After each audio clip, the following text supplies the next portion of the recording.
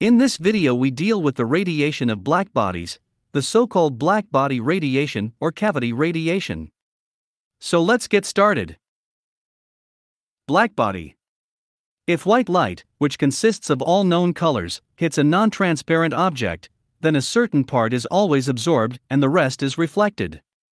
Depending on which wavelengths are absorbed, the reflected light consists of certain wavelengths. These reflected wavelengths determine the perceived color of the object. A green leaf, for example, absorbs almost all wavelengths, except the green wavelength range between 500 and 550 nanometers. Thus, the reflected light contains exactly the wavelength range that gives us the green color impression. If, on the other hand, an object absorbs all incident wavelengths of the visible light, then obviously no visible radiation is reflected. The object appears black under normal conditions. This is the case, for example, with charcoal. A black object therefore does not emit any visible radiation. An object that absorbs all incident radiation is therefore also called a blackbody. A perfect blackbody, however, doesn't exist. In reality, every object will always reflect a part of the incident radiation. Therefore, even with black objects like the charcoal, you often see shading. Thermal radiation. One could now jump to the conclusion that a blackbody does not emit any electromagnetic radiation. From an energetic point of view, however, this conclusion is quickly disproved. This is because electromagnetic radiation is always associated with a certain radiant energy. The shorter the wavelength of the radiation, the more energetic it is. If radiant energy is absorbed by an object, as is the case in particular with a blackbody, then the absorbed energy cannot just disappear. Rather, the absorbed energy becomes noticeable in an increase in the temperature of the object. This means an increase in internal energy, to be precise. As long as a black body is irradiated and absorbs energy, its temperature would have to rise steadily. However, experience shows that objects placed in the sun, and thus irradiated, do not heat up permanently. It does not matter whether it is an ideal or a real black body. As long as the radiation is even partially absorbed, the temperature should rise steadily due to the permanently absorbed radiant energy. In reality, however, one notices that the temperature of irradiated objects does not rise permanently. At some point a thermal equilibrium will be established. This also applies to black painted objects, which can be regarded as ideal black bodies in very good approximation. Therefore, objects that absorb radiant energy must also somehow emit energy. Otherwise, the observed thermal equilibrium could not be explained. One might now think that an object placed in the sun is cooled by the surrounding air due to convection, or by thermal conduction with the ground. These heat transfers will surely take place and contribute to the thermal equilibrium, but there must be another mechanism. This becomes apparent when one looks at an object in a vacuum. Thermal convection and conduction require particles that transport the thermal energy. In a vacuum, however, there are no particles, so that these heat transfers cannot take place. And yet one will notice that even irradiated bodies in a vacuum will sooner or later reach thermal equilibrium. An everyday example is the Earth. The Earth is irradiated by the sun in the vacuum of space, and absorbs part of the solar radiation. Obviously, there is no permanent heating of the Earth. The Earth is in a stable thermal equilibrium, which leads to an average surface temperature of about 15 degrees Celsius. This thermal equilibrium in a vacuum can only be explained by the fact that the Earth itself emits energy through electromagnetic radiation. We can now transfer this situation to any object. Since every object absorbs radiation to a greater or lesser extent, it must also emit radiation in some form, otherwise the occurrence of a thermal equilibrium could not be explained. This is independent of whether it is a perfect blackbody or not. This radiation emitted by a body in thermal equilibrium is also referred to as thermal radiation. Thermal radiation occurs with all objects, not only those in vacuum. How is thermal radiation generated? The generation of the thermal radiation can be explained by the oscillation of the atoms. In principle, every accelerated movement of charged particles leads to the generation of electromagnetic waves. This means to radiation. The higher the temperature, the stronger and faster the particles oscillate, and the more radiation is emitted. This means a high intensity of the radiation. Only at absolute zero are there no atomic motions, and the body does not emit any thermal radiation. At relatively low temperatures, thermal radiation is therefore not very intense and consists mainly of relatively long wavelengths. These are mainly in the infrared range and are therefore not visible to the naked eye. However, when objects are very strongly heated, the thermal radiation shifts to shorter wavelengths and then actually become visible. The reddish glow of a heated metal bar, for example, is the result of the thermal radiation becoming visible. In this way, thermal radiation is technically used in light bulbs to emit visible light. In fact, most of the thermal radiation in this case is emitted in the infrared wavelength range. In this wavelength range we cannot see the radiation, but we can still perceive it. We perceive the infrared radiation through our skin in the form of heat. That is why thermal radiation is also called heat radiation. The example of the light bulb also clearly shows once again that the radiated wavelength spectrum of thermal radiation is strongly dependent on the temperature of the body. At low current and therefore low temperature, the filament is slightly reddish. At high current and therefore high temperature, the filament glows intensively yellowish. We will discuss this spectral distribution of wavelengths as a function of temperature in more detail later. Note, thermal radiation in the narrower sense is often referred to only as invisible radiation in the infrared range. In the broadest sense, and also in this video, the term thermal radiation refers to the entire emitted wavelength range of a body due to its temperature. This means to the entire energetic radiation. Important note on the concept of a blackbody. As already explained, every object must emit a certain thermal radiation depending on the temperature. Otherwise it could not be explained why it comes with partial or complete absorption of radiation energy at some point to a thermal equilibrium. Even if by definition a blackbody absorbs all incident radiation, it still emits radiation. However, this is not reflected radiation, but radiation which the body emits due to the oscillation of the atoms, radiation emitted from inside, so to speak. Note that the definition of a blackbody is therefore only that all incident radiation is absorbed and not that it cannot emit any radiation. A blackbody can and will do this very well. But under normal conditions at not too high temperatures, this emitted radiation lies in the non-visible wavelength range as infrared radiation. The object therefore appears black to the eye, which is why it is called a blackbody. Only if the temperature is increased very strongly and the body starts to glow, radiation in the visible wavelength range is emitted. Even if the body now has a color depending on the temperature, this object is still called a blackbody by definition, since all incident radiation is still absorbed. So a blackbody does not necessarily have to be black. An impressive example is the Sun. In fact, the Sun is an almost perfect blackbody. Only due to the enormous temperature of 5,778 Kelvin, the Sun appears white glowing in the sky. Blackbody radiation.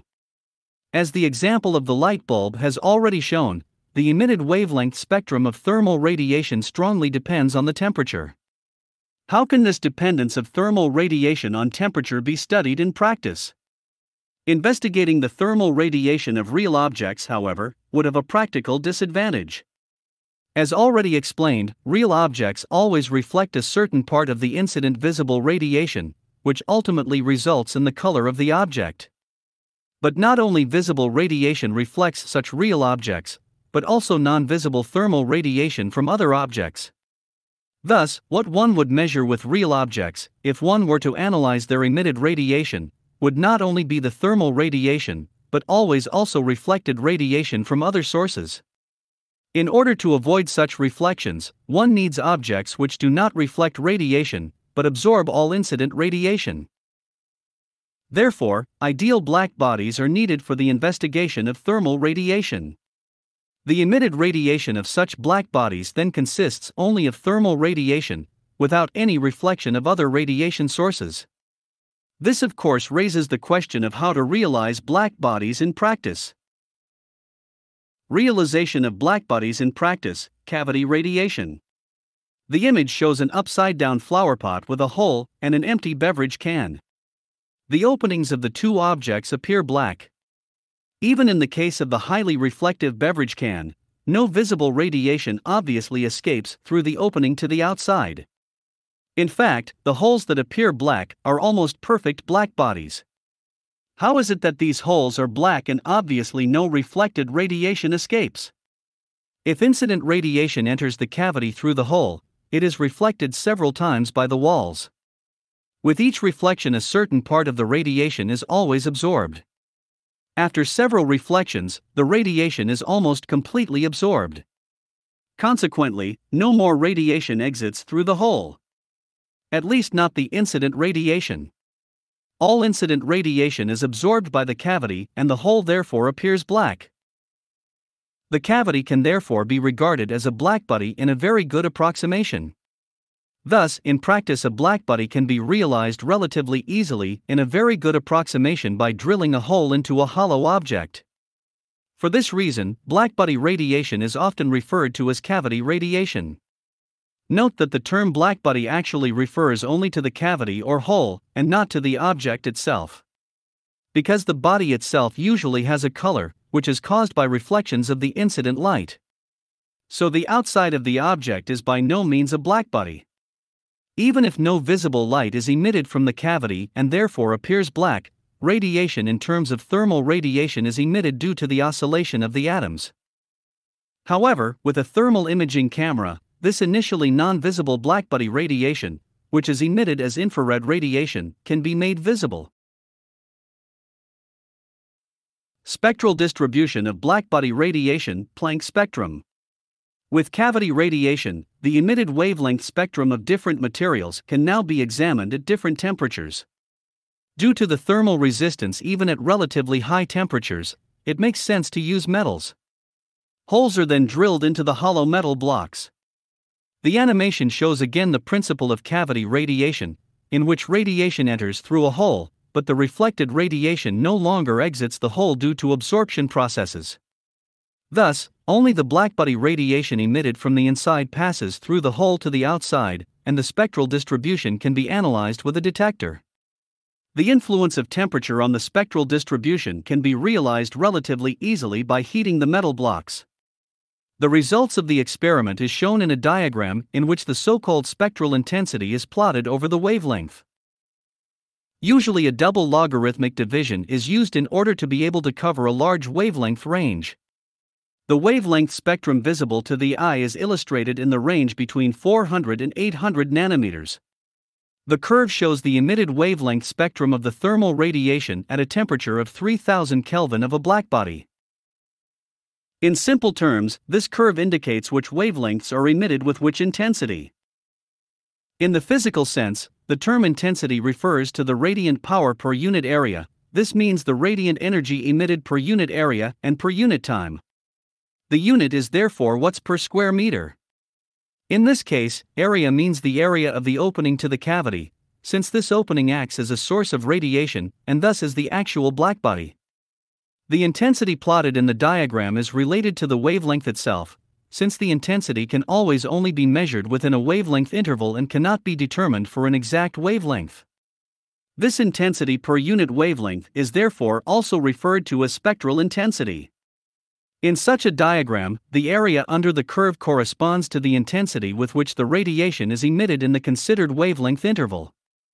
The area under the entire curve then corresponds to the total radiated intensity of the blackbody at the given temperature. The wavelength spectrum of a black body emitted at different temperatures is shown in the diagram. We will discuss this in more detail in a moment. Note, however, that the radiated wavelength spectra depend only on the temperature and not on the material of a blackbody. Thus, the cavity radiation of an aluminum block has the same spectral distribution as a block of steel or brass or any other material. The emitted wavelength spectrum of a black body at a certain temperature is also called Planck spectrum. Examples of different wavelength spectra. The diagram of the emitted wavelength spectra shows that the maximum of the spectral intensity shifts to shorter and shorter wavelengths with increasing temperature. At relatively low temperatures, the maximum lies in the infrared range, and the radiation is not visible to our eyes. However, with increasing temperature, the spectrum shifts into the visible range. A blackbody now begins to glow due to the visibly emitted radiation. From about 1000 Kelvin, this is a slightly reddish glow. This is familiar from glowing metal, such as the glow of the heating elements of an oven. The temperature here is about 800 degrees Celsius. At around 2000 Kelvin, the proportion of the yellow wavelength range in the spectrum has increased.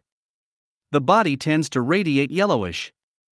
However, since the emitted intensity is relatively high in the entire visible range, all color receptors in our eyes are overexposed.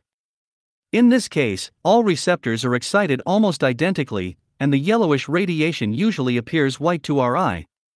The white color of the electric arc during welding with temperatures of over 3000 Kelvin can also be explained by the overexposure of the color receptors in our eyes. In fact, the emitted spectrum is rather a yellowish wavelength spectrum. This yellowish color can only be perceived as such if the intensity is greatly reduced, for example if the radiation is observed indirectly as scattered light on a white sheet of paper.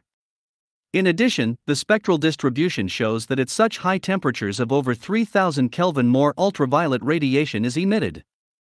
This explains the protective equipment required for welding, which not only protects the eyes but also the arms. Without covered arms, one would get a sunburn by the UV radiation otherwise. At even higher temperatures of about 6000 Kelvin, almost all visible wavelengths with the same intensity are present in the radiated spectrum. This radiation therefore appears white. This explains the white solar radiation, since the Sun as an almost perfect blackbody has a surface temperature of 5778 Kelvin. The Sun also radiates UV radiation to a not inconsiderable extent. Fortunately, a large part of this UV radiation is absorbed by the Earth's atmosphere. Significantly higher temperatures than our Sun have so-called blue giants. Some of these astronomical objects have 50 times the mass of the Sun. The surface temperatures can reach several 10,000 Kelvin. At these temperatures, the blue wavelength range is more present in the radiated spectrum than the reddish parts. The light of such blue giants therefore appears bluish, which is the reason why such stars are called blue giants. The mathematical description of blackbody radiation is given by Planck's law. This is explained in more detail in another video. We hope you enjoyed the video and found it helpful. Thanks for watching.